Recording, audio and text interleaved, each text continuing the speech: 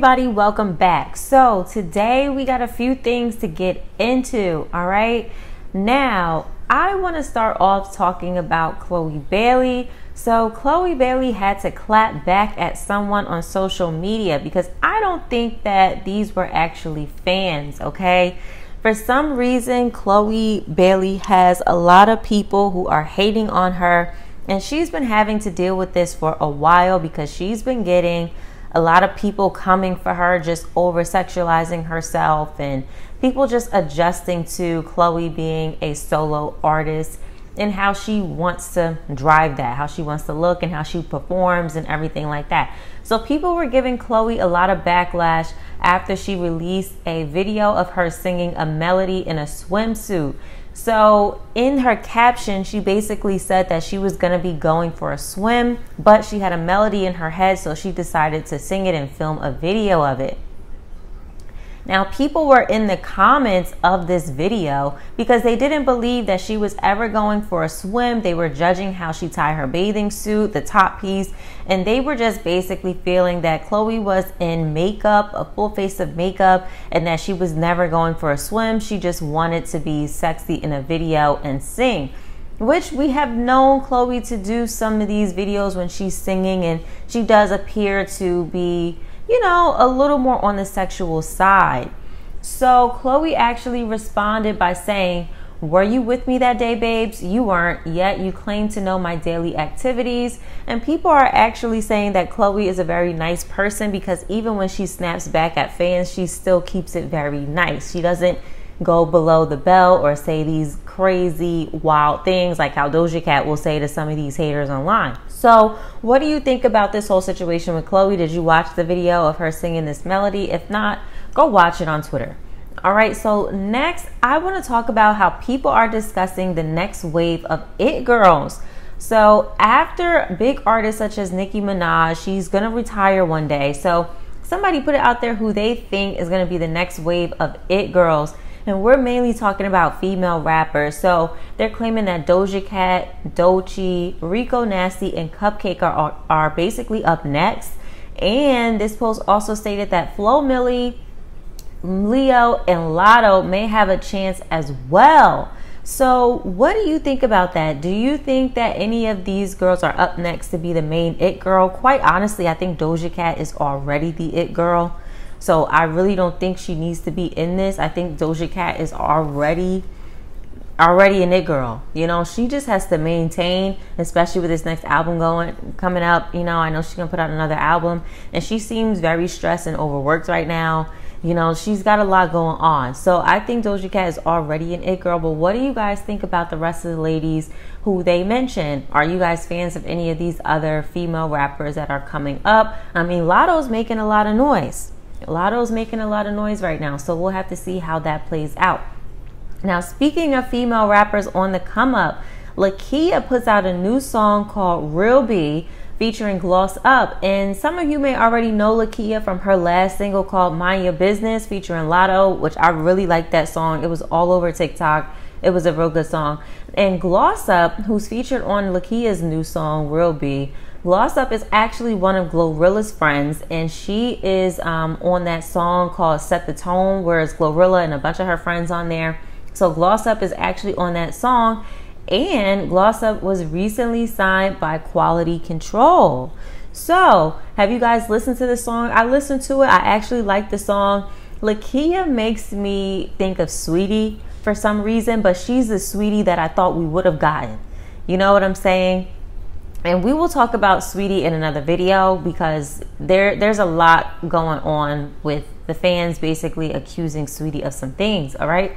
But she gives me Saweetie vibes, but a better version of it, like as far as her rap skills. So moving on. So we have to talk about Nicki Minaj because you all know that Nicki Minaj is performing tonight at the MTV Video Awards, and she's also hosting, and she is getting the Video Vanguard Award. So are you guys ready to see Nicki Minaj's performance? I'm definitely ready to see what she comes up with.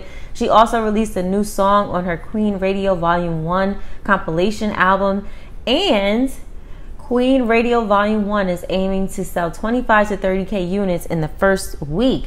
Now there is some talk about, you know, the sales, and some people are basically saying that's kind of low, but remember, this is a compilation album, so just keep that in mind. But basically, Nicki Minaj has been feeding her fans so much music, and she's been on Twitter like crazy, engaging. So like I've been saying before, if you are a really big Nicki Minaj fan, I'm sure you are really excited right now, because she is all the way back and she is giving her fans what they want. She's giving them music.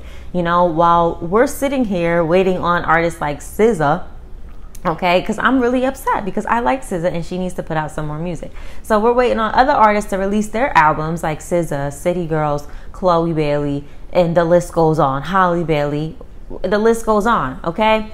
So anyway, speaking of albums, so DJ Khaled's album God Did is debuting at #1 on the US albums chart with 105 to 115K sold first week. Have you guys listened to the album yet? And what songs do you like on the album? I still have to listen to this album. I heard people basically saying that they like Jay-Z's verse on one of DJ Khaled's songs. So I still have to take a listen to this album. But if you've listened to it, what song do you like on the album? I know that he has a lot of people on this album. And then speaking of albums again, we have to talk about Beyonce. So Beyonce's Renaissance album actually reached 500 million streams on Spotify.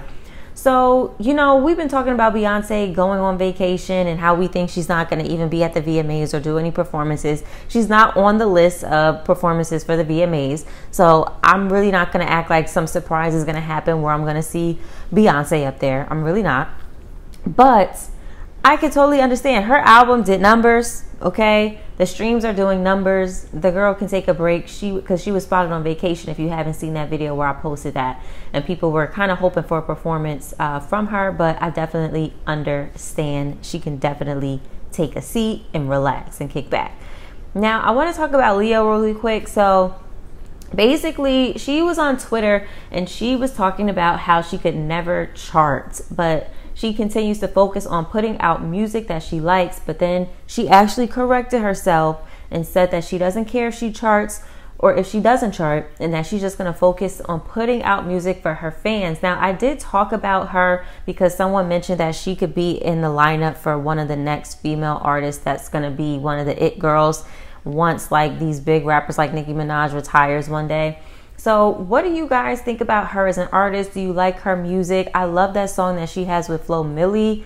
I thought that song was really, really good. So what do you guys think about this? When she tweeted this, it made me feel that she probably does feel a little bit bothered by it. You know, I mean, as an artist, who wouldn't want to be charting and doing really, really well and being in the spotlight and reaching all these milestones like you see your other female rappers or other artists achieving? But I definitely feel like she just has to keep focusing on the core fan base that she has now. And if you guys watched that video where I played the video of Bia doing an interview talking about, you know, starting out with a smaller fan base and then signing too early and just giving like advice to artists who are just kind of starting out and getting out there. And, you know, Bia was saying that you have to focus on the people who do rock with you. And it seems like Leo is going to be focusing on that as well. So I think she should just focus on putting out music that she likes and that her fans like. And the accolades will come. The accolades will come. Well, that is all I have for you guys today. And we will be talking about the MTV Video Music Awards tomorrow. So I will see you guys then. Have a good day. Bye.